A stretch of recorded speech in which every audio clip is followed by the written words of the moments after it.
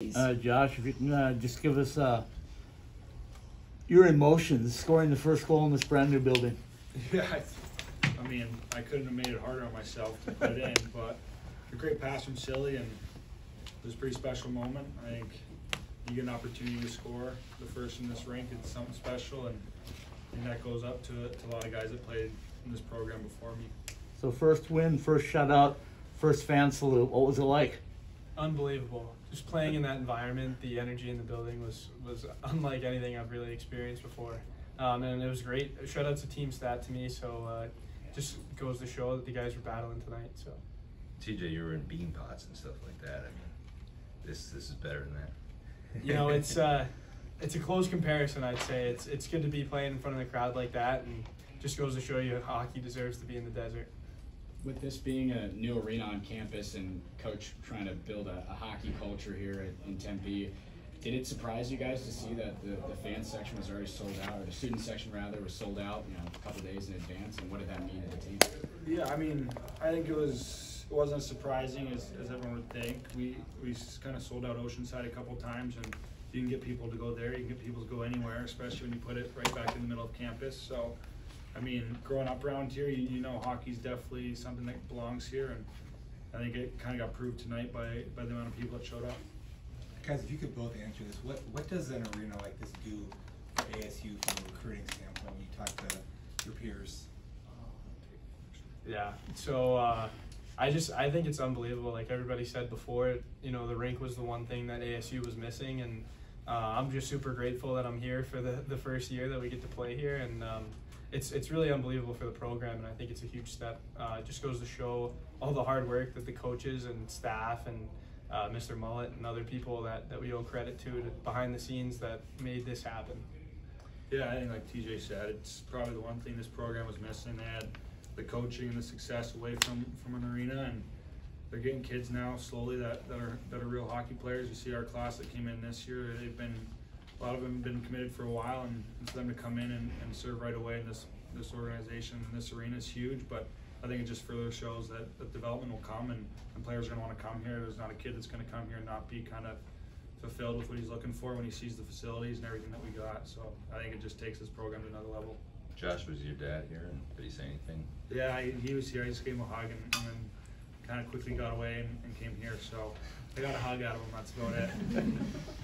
Question for both of you: can you walk us through your whole game day and what it was like in the locker room? Coach Powers said that there were some special things going on, so can you just walk us through that whole process leading up to the game? Yeah, I think it was definitely exciting.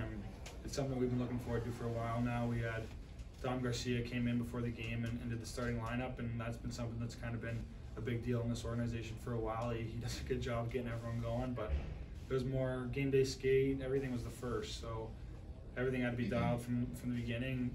Coach Powers emphasized as soon as we got back from Bemidji, we had a quick talk before we headed home that this week is huge and important, and everything's got to turn to game one. And I think a lot of guys took that approach properly, and we came out pretty good, and I think it's just going to continue from here. Can you? Oh, sorry. Go ahead. Yeah, no worries. Like he said, everything was a first. This week it was great to be able to move into the rink and get used to the new facility. But it was great going out there, and there was a little light show and some other fun stuff. So they've really taken everything to the next level here. Can you just put into words what that moment was like, stepping out on the ice for the first time and seeing the sold out building? It was a great feeling, like just looking around and seeing all the fans that came to support. I mean, the energy in the building tonight was unbelievable, and ASU is a hockey school, so. You placed it pretty perfectly. But yeah, it was cool. I mean, there was a couple of us that walked out before going out, seeing the student section was already pretty full, and we had students camping out last night before. So, I mean, it just goes to show that the students want hockey here, and if we can be better and continue to win, then it'll continue to grow. But, I mean, it was cool, but I don't think it surprised too many people that it was sold out. It was something a lot of people were looking forward to. For either one of you, how much emphasis from the coaching staff was kind of placed on this first series at home? Was there a little bit of extra motivation, obviously, maybe with this being the first series here? Yeah, I think it was obviously an approach that they took, and as a player, it was something that we had to give back to guys that had played in Oceanside all 4 of their years, and guys that we all kind of look up to that I got the chance to play with last year that put blood, sweat, and tears into Oceanside. So to not come out and get a couple of wins would be a letdown for us. And I think it all started with the focus on game one and getting the first one, but now kind of take it to the next game and now I prepare for tomorrow. How much are some of those new guys kind of starting to blend in? We saw kind of that first peek at home here tonight, but how are those freshmen kind of melding into the program so far? Yeah, I think the freshmen and obviously the transfers are huge. You've seen what TJ's done so far, and we're very thankful that we got them. But everyone's been adjusting so well. I mean, the Jacksons, Tej, Silly, and then even all the freshmen. It goes to show that a lot of guys worked hard to blend into this group, and they want to be here, which is the most important part. And when guys want to be here, it kind of blends easier.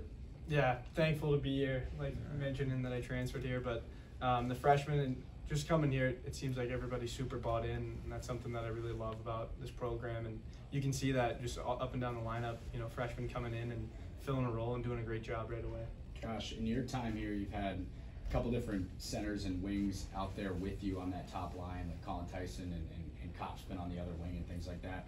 What about these two guys, both being transfers out there with you? What has that chemistry been like, and can you just describe being out there on the ice with two guys like that? Yeah, I mean, they're world-class players. I live with Mastro, so it's been easy to build chemistry with him, and Lucas has been a guy that I've known for a while now.